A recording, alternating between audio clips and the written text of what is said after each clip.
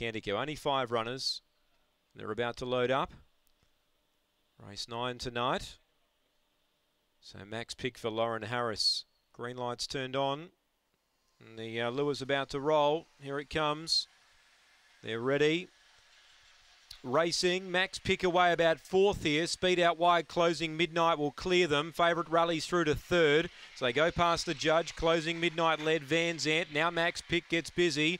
Runs up to be 2nd, but ran very wide there, and the leader skipped away mid-race. Back 2nd last, Black Antico hugging the rail, and Thermal Strike is last. Still the leader closing midnight. Max picks 3 lengths away and starting to come. Then Black Antico and Van Zandt up to the bend. Closing midnight does it well here. Max picks running too wide to catch the leader, and closing midnight's coming away. Leads all the way from max pick.